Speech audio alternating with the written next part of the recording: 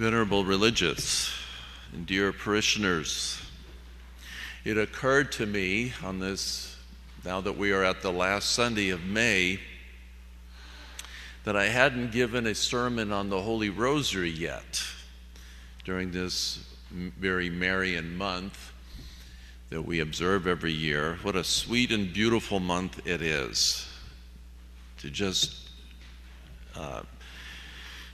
keep meditating and celebrating and reflecting on how blessed we are to have the Queen of Heaven and Earth, who is God's mother, as our mother as well. And one of the strongest possible ways to bind us to our Heavenly Queen and Mother is the Holy Rosary. So I wish to reflect upon the Holy Rosary, and yes, on this feast of the Holy Trinity.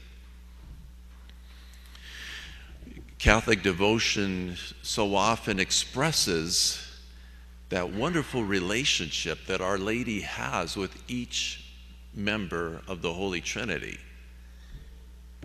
And remember, this is the one person that never, ever, in any way, shape, or form, ever displeased, disobeyed, was unfaithful in any way to the Holy Trinity. And so we read how we honor her as the daughter of the Father, the most beloved daughter of the Father. She is also, in fact, the mother of the Son, the mother of his human nature, which makes her mother of God, because Jesus can't be divided in person. And also, by analogy, we say she is the spouse of the Holy Ghost. We say she was conceived by the Holy Ghost. As the angel Gabriel said to her, the Holy Ghost will overshadow thee. And this greatest of miracles will take place. God will become man in thy womb. And so the Rosary is a way to honor this most glorious production of the Holy Trinity, you might say, Mary. Isn't that an amazing thing to say? God is the only one that could have created his own mother. Can any of us have created a mother, our mother? It's impossible in every way, because we certainly don't have the power of creation. Then we came after our mothers. How could we have possibly created them? But God could. But in the Holy Rosary, we do not just honor Our Lady, we honor God. We honor her who was made by God. And I want to point out how the Holy Trinity is present in at least, or very obviously, in at least some of the mysteries of the Rosary. And of course, the Holy Trinity is there throughout all 15 decades.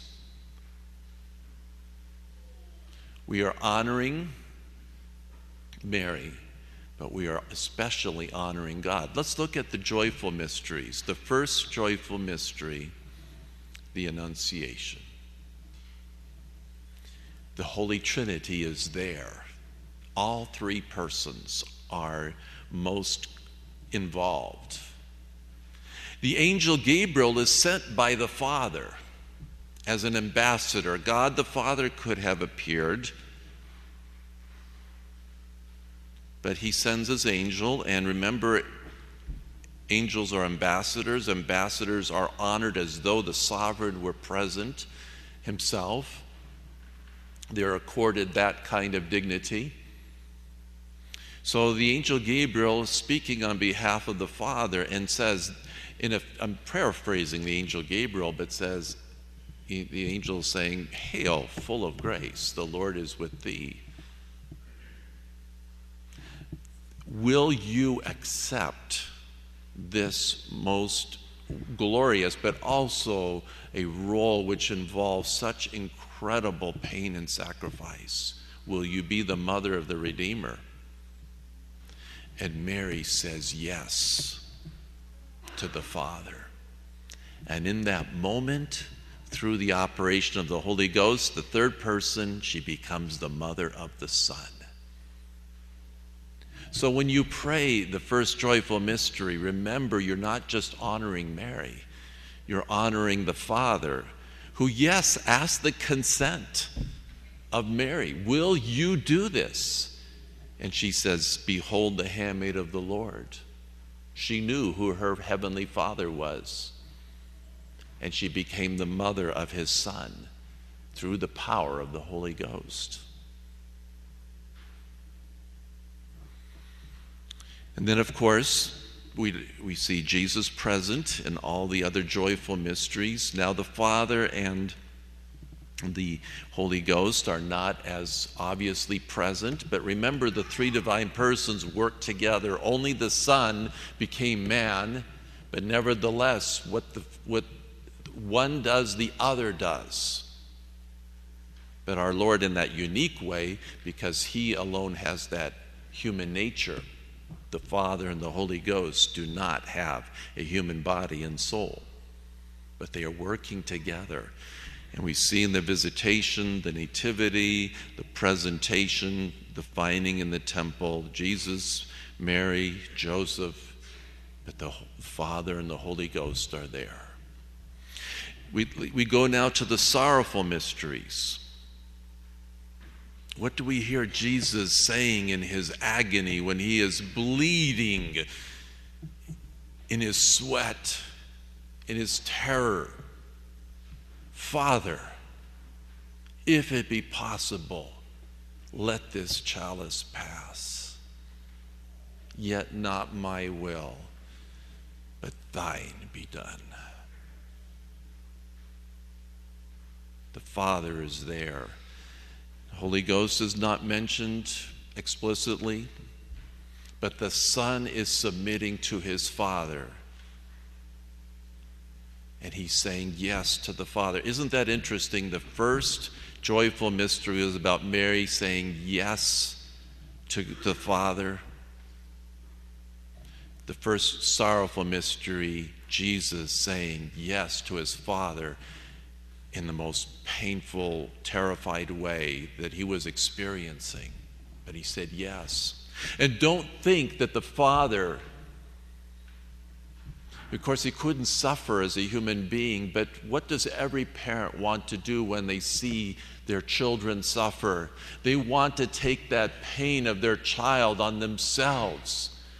This was not the Father sitting on his white throne just saying, "Go, son, go and suffer."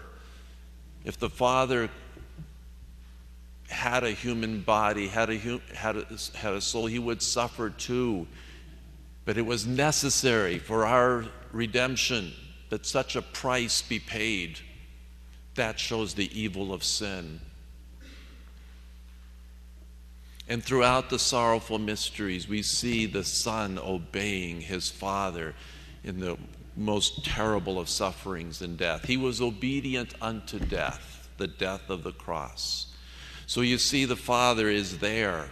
The Holy Ghost, again, not as clearly, but nevertheless, the three persons working together. And then we see the sorrowful mother there. If she's not right by the side of Jesus, she is with him every step of the passion, suffering, everything that he went through in his body, in her soul, in her emotions, in her innermost being. And then in the glorious mysteries, we see the Holy Trinity so clearly mentioned. Jesus rises from the dead. Also, it's correct to say the Father raised him from the dead. Again, Jesus is both God and man. Jesus ascends into heaven on his own power. He had promised, the Father and I will send you the Holy Ghost. You see, we're meditating on this as we pray the rosary. And then what happens on Pentecost? The Holy Ghost descends in the form of tongues of fire. He was sent. Jesus said, unless I go, the Holy Ghost will not come to you. The Father and I will send him to you. And then we meditate on the fourth and fifth joyful mystery, glorious mysteries, the Assumption, Our Lady being taken up into heaven by the power of God. And who does she go to be with? With her heavenly Father, with her Son, with her spouse, you might say, by analogy, the Holy Ghost, and receives the crown for her faithfulness. So let us be reminded over and over again the power of the rosary. It's not a sacrament. It's not as great as the holy sacrifice of the Mass. But it is so powerful that it will bring about world peace and countless other blessings. Again, what did Our Lady say 101 years ago at Fatima, when it came to bringing to an end the worst war the world had ever seen? The war to end all wars, it was called. 20 years before a worse war broke out. Pray the rosary for peace. Do you believe in the power of your rosary beads? I don't mean the beads themselves. They have to be used. You can make world peace happen.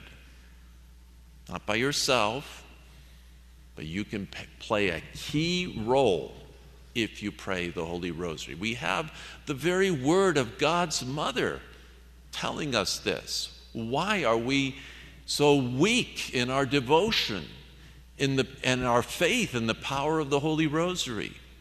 And why does Our Lady want the Rosary prayed? Because it disposes us to receive all the more graces from the Mass and the sacraments.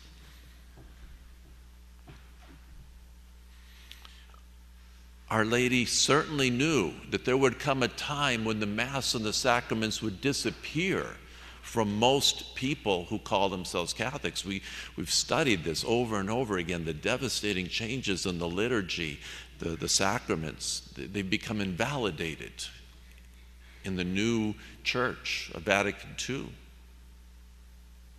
And this reminds us of that prophecy. And I was doing a little bit of research on it this morning. Who said that prophecy that one day through the rosary and the scapular, the world will be saved? There was a meeting in Rome in the 12th century between St. Francis of Assisi, who was the founder of the Friars Minor, a meeting with St. Dominic, founder of the Order of Preachers, and also with St. Angelus, who was a Carmelite. And prophecies were uttered when these three saints met. As a matter of fact, I was reading John Haffert of the Blue Army years ago mentioned there's actually a spot in Rome designated as the place where these three met. I hope I can see it someday. Because it was at that spot that, first of all, St. Angelus prophesied to St. Francis that he would receive the stigmata. And then it was St. Dominic's turn. He said, Angelus, to your order will be given this most powerful thing called the brown scapular. Now, this Carmelite's already had a scapular, but the brown scapular that would be accessible to all Catholics. To you will be given the brown scapular, and to my order of preachers will be given the Holy Rosary. And one day, through the Rosary and the scapular, the world will be saved. I believe that prophecy, and I hope you do too. We've not been deprived of the Mass and the sacraments.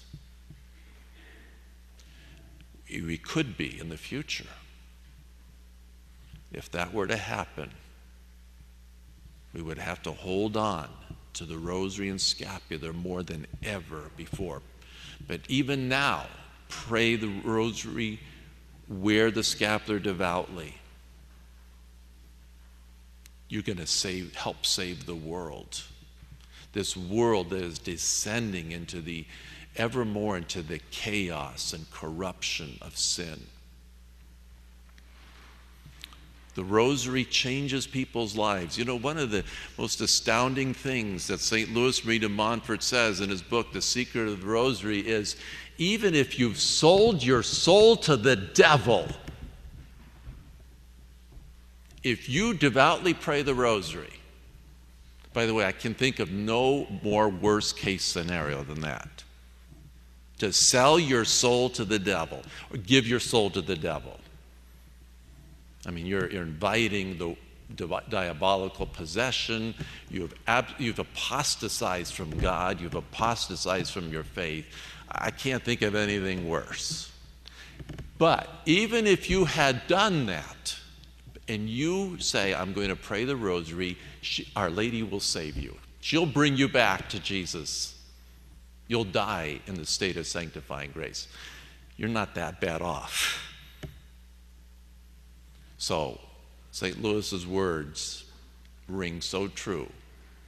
Doesn't matter how bad of a situation you have, no matter how many problems you may have, if you pray the rosary, you will return to Jesus. You will be in his good graces. You will not perish. So on this magnificent feast of the Holy Trinity, let us, through the graces that we receive, through the devout praying of the Holy Rosary, let us submit to the Holy Trinity, obey the Holy Trinity, keep the law of God, be faithful sons and daughters of Holy Mother the Church. And remember, the graces just never stop flowing. The better you pray the rosary, and also remember, the more people you pray it with, the more graces you receive. Let us be known for our devotion to Our Lady's most holy rosary, which of course will bind us to the Father, the Son, and the Holy Ghost. In the name of the Father, and of the Son, and of the Holy Ghost. Amen.